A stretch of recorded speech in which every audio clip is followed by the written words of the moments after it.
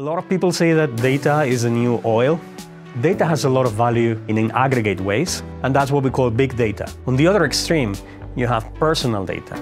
The data that defines you as an individual, your trails that you leave as you go into the digital world. As AI becomes more ubiquitous, we should expect our entire environment to, in some sense, become smart. And if every device is listening to your every command, you better be careful before saying something. So learning how to adapt to this and also decide on what the appropriate level of smartness in the devices, not to mention making them secure enough so you can trust them, that's going to be an enormous challenge. If you ask people, some basic questions about what I call data maturity, how they think about their privacy, how they think about, their app use, their ways of, storing data, the way they use the cloud, what they share, what they don't share.